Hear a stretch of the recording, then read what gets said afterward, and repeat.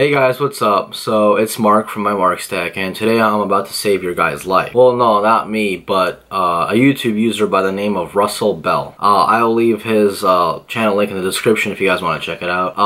But yeah, he commented on my video that I said that the MacBook does not get anywhere close to 10 hours of battery life at all. Like, far from it. We're talking about maybe 4 hours tops. That's just me personally, I don't know. But he said that there's a problem with the actual discrete graphics card on the MacBook, the new AMD chipset. At first, I didn't really know how that could be possible because the computer automatically, you know, decides which one to use at what time. So I thought that, okay, if it was possible, it's most likely just a software issue. But apparently that the MacBook, it's both. It's a chipset issue and it's a software issue. So the MacBook doesn't know when to stop feeding the high performance graphics card power. It doesn't know when to stop. And see, Apple's weird. They made an option to where you can only use the high-powered chipset all the time, or you can have it switch between the low-powered chipset and the high-powered chipset. They didn't make an option to only use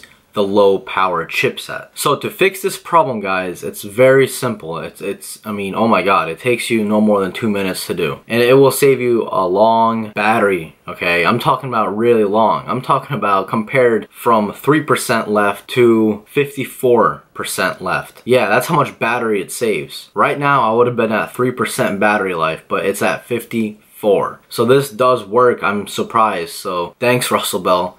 So what you guys want to do is go on Google and download a program called GFX Card Status. I will leave a link in the description, don't worry. So you download that app, and then what it does is it puts a little icon in the menu bar of your MacBook, and there you can switch between integrated, discrete, or automatic switching. So that gives you one more option that the normal MacBook program does not. So as you guys can see there, it's the version 2.3, and as you can see, it says that it's using the Intel Graphics 530, and it's using the integrated, not discrete. So do not pick discrete, only use integrated. So okay, so that's good. Everything works. Battery is, I'm pretty sure it will last as close to 10 hours of actual usage than before.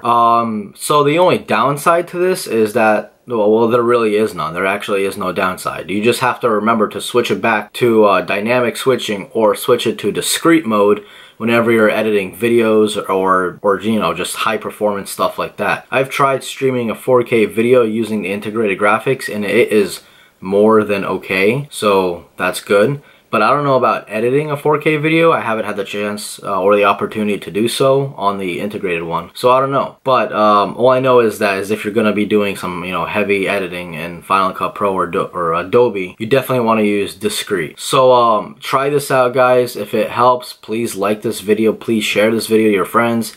It will help this channel grow, and that right now is my main goal. So hopefully this works. If it doesn't, you can cuss me out in the comments. I will more than gladly read it, and I'll even heart your comment. So have a good one.